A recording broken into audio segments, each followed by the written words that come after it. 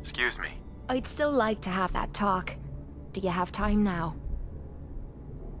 What's on your mind? I've been thinking about this for a long time. Just try to bear with me. This isn't easy for me to say, and I want to get it right. Where do I begin? Did you know I spent 3 years fighting at the combat zone? 3 years of getting beaten to hell by a bunch of losers and lunatics. After the matches were over, I'd spit out the blood, stitch me wounds, and do a couple of shots of Psycho to keep me going. I fucking hated it.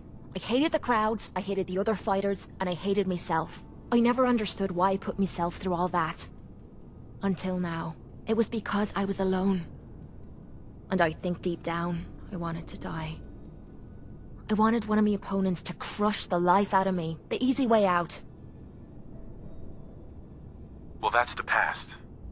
You're not alone anymore. Then maybe you know what I'm trying to say to you. My life's been nothing but one huge failure after another. You've heard all my stories, and you know the prices I've paid.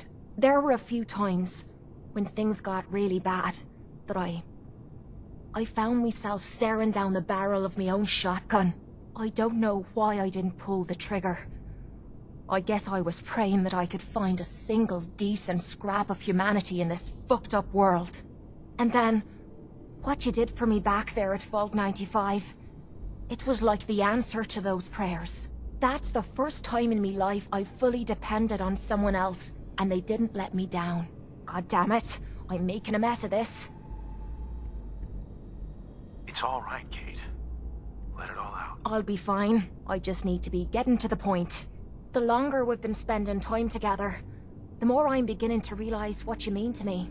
And I'm not just talking about you watching me back or sharing a drink together. I mean more than that. Before we met, I'd never let me guard down around anyone. I didn't dare.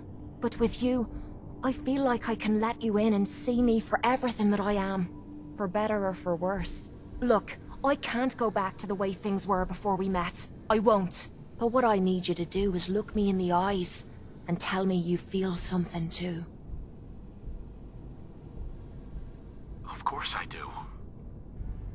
I'm in love with you, Cait. You're what? You said...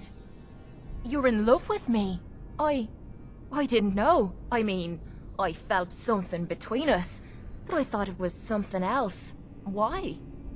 Why would you fall in love with someone as screwed up as I am? To tell you the truth, we're both a little screwed up. A perfect match for one another. I can't argue with that.